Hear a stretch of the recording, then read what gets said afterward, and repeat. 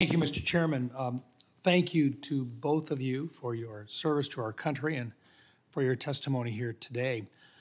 We live in what is perhaps the most complex, if not most dangerous, threat environment this nation has had to deal with since World War II. Accurate intelligence assessments are crucial to our success in navigating these challenges.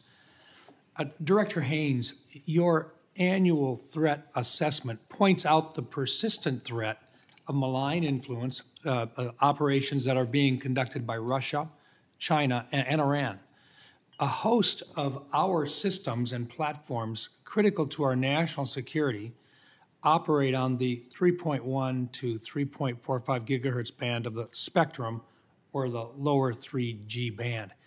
I know we're going to get into the weeds a little bit on this, but I just want to get for public understanding the seriousness of this particular issue.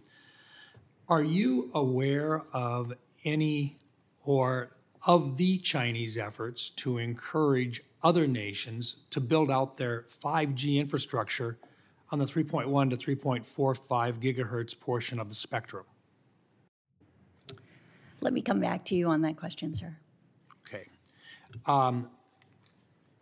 Let me ask it this way. Are you aware of any Chinese campaigns to encourage U.S. companies to push the Department of Defense to auction off their share of the lower three band of the spectrum? I should come back to you just to be confident that I have it right, sir. Okay. I'll skip the rest of the questioning along that line until later, okay? All right. Director Haines, based on the increasingly robust cooperation between China and Russia, is it fair to assume that if either one of them engaged in hostilities with the United States and our allies, that it would increase the likelihood that the other would also initiate some form of hostilities as well? Yeah, we see China and Russia, even for the first time, exercising together in relation to Taiwan and recognizing that this is a place where China definitely wants Russia to be working with them, and we see no reason why they wouldn't. General Cruz, in your professional military opinion, is the department taking into consideration this increased cooperation between Russia and China when it comes to identifying joint force requirements? I think the department is concerned, has been for a while, and then what we've seen over the last 2 years has caused the department to relook at its analysis and become even more concerned about what are our joint force requirements in an environment where, as discussed, we would anticipate, even if Russia and China and a military force are not interoperable, they would certainly be cooperative, and we would need to take that into account in force structure and planning. I'll just address this to both of you then. Have any of our plans been updated to reflect this no limits partnership between Russia and China? I think what I'd say is, from a departmental perspective, our planning process is a multi-year process, starting with what the threat looks like, and then how do we step through a fairly intensive vetting of what kind of operations we might want to conduct. And we have, for the plans that you're probably most interested in, we are in the middle of that revision today. Director Haines?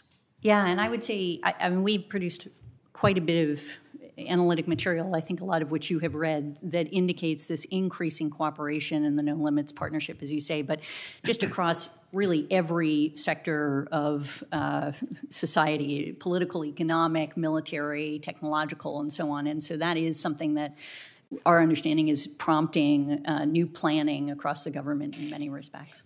Bottom line is that basically, if we were to have a conflict with one, the chances are we would have a second front, and that the planning that we have to do includes confrontation on not just one front now, but the capabilities, the planning, the equipment, manpower that would be necessary for two different fronts simultaneously. Am I correct? Yeah, I think certainly it's a possibility. The question of just how likely it is, I think, differs depending on the scenario, which I'm sure is obvious to you, but yeah. A greater possibility now than what it was 2 or 3 years ago, though. I think from the Department of Defense perspective, that would certainly be the case. And it just has to be taken into account whether or not we actually believe there would be 2 full upfronts. That is analysis and assessments that will mature over time. But certainly we have to take that into account into the planning, as you have suggested. Thank you. Thank you, Mr. Chairman. Thank you, Senator Rounds. Senator King, please. Thank you, Mr. Chair. First, I want to thank you, Director Haines, for starting with an emphasis on cyber.